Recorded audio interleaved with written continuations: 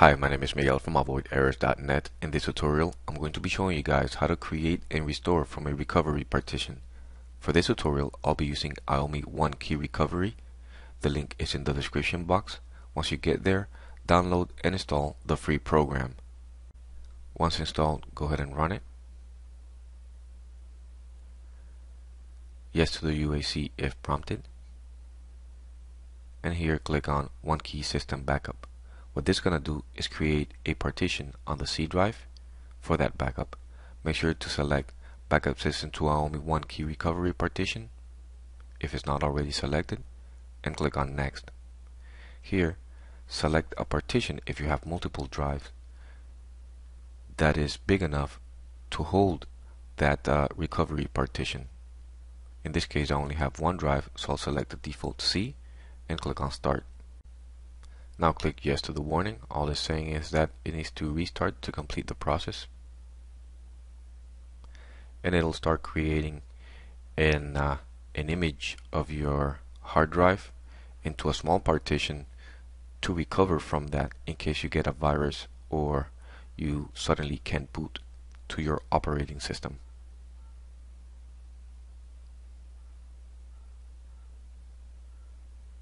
The process can take a while depending how much information there is to back up.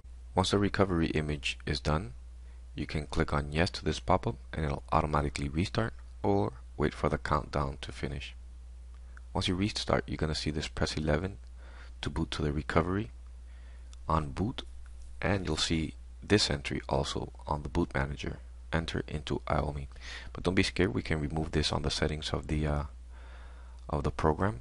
But before, let's go to disk management, and you'll see the newly created partition that contains our image of our current operating system. In case you get a virus or your system suddenly doesn't boot to the OS anymore, we can recover from this partition. I'll show you how.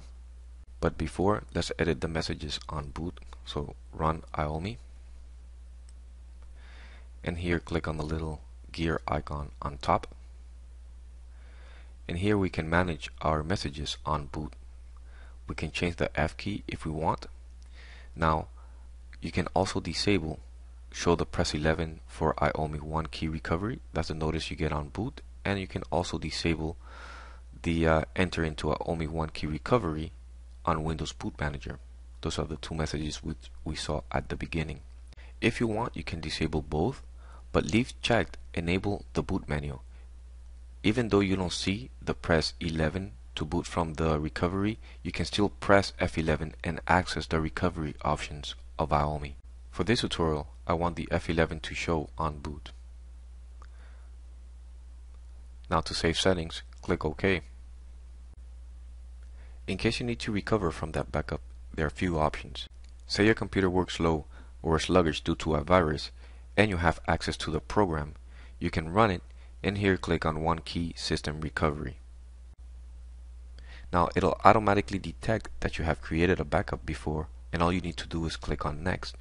Or you can manually restore by selecting Restore System by selecting a system backup, and browse for that partition and selecting the image backup. Now, say your computer doesn't boot to the operating system. You can press the F11 key on boot, similar to brand name computers, to access the recovery options. Now, that's why I left it there, so you can see when I press the F11, and it'll automatically detect the backup, and it'll prompt you if you want to recover from this backup. Here it is. Do you need to restore your system? Yes. Here it automatically detected the image backup you created, and it's telling you that the highlighted partitions, which is the system partition, will be overwritten with that information. In short, your system will be taken back to the date you created that image backup. Now click on Start Restore.